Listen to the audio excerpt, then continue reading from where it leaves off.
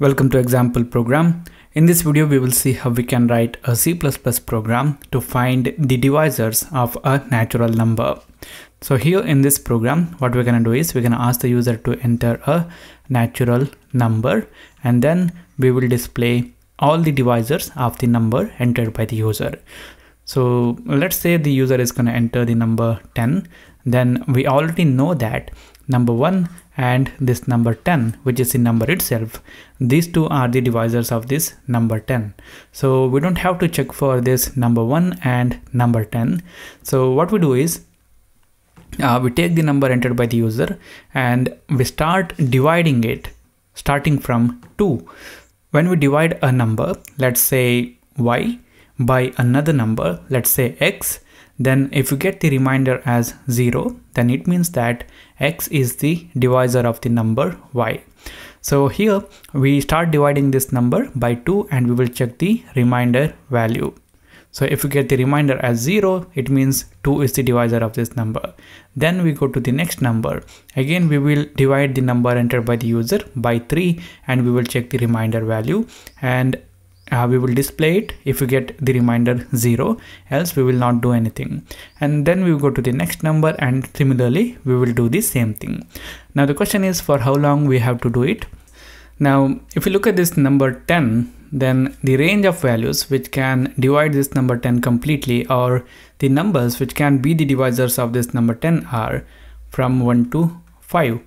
Now we can easily say that the numbers 6, 7, 8, 9 can't divide this number 10 completely, so they can't be the divisors.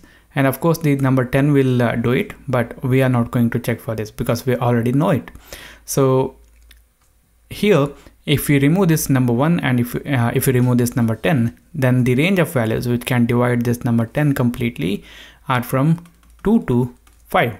So here this 5, which is the maximum value in this range, is actually the half of this number 10, which is number divided by 2. So here we will continue to do this until we reach number divided by 2. So now let's see how we can write the C++ program for this. Here I have written some code already. I have included the IOStream header file so that we can use the input and output stream. And then I have mentioned that we are going to use the features defined inside the std namespace like cin, cout. And then I have this main function, which is the entry point of our program from our perspective. Now the first thing that we do here is we will declare the variables that we are going to use in this program. The first variable that we need is for storing the number entered by the user, and I'm gonna call it as number, and I'm gonna take integer type. And then we will ask the user to enter the natural number to find out the divisors. So here we will say enter the natural numbers, and then I'm gonna add this end line, and after that we will use the cin and we will read the number and we will store that in this number variable. Now the next thing that we do is we will use a cout and we will say the divisors of the number are, and here I'm gonna directly print out the number 1 and the number itself. So I'm gonna use a cout in here and I'm gonna display 1, and then I'm gonna add a space, and then I'm gonna display the number itself. So it will be number, and then I'm gonna insert a space. Okay, now the next thing that we do is we will start dividing the number entered by the user from 2, and we will display all the divisors.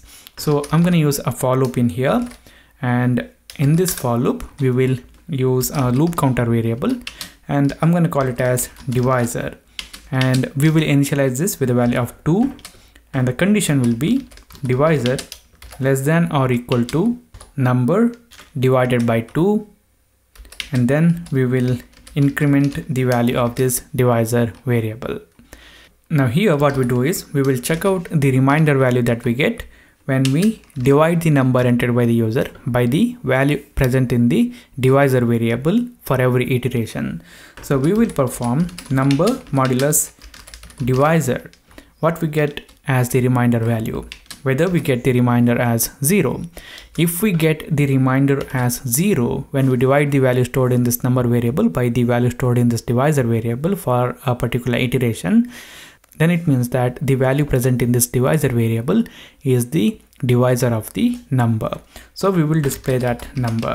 So I'm going to use the cout in here, and we will display divisor, and then we will insert a space in here. Okay, now we have written the program. Let's run this. Enter the natural number. I'm gonna enter 10.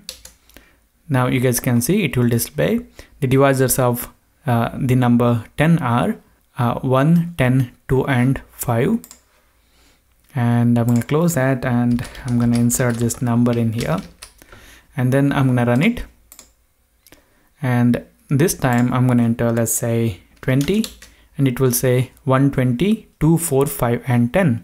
Now in your program, if you don't want to display this number 1 and the number itself like the way that I have done here, then you can modify this program.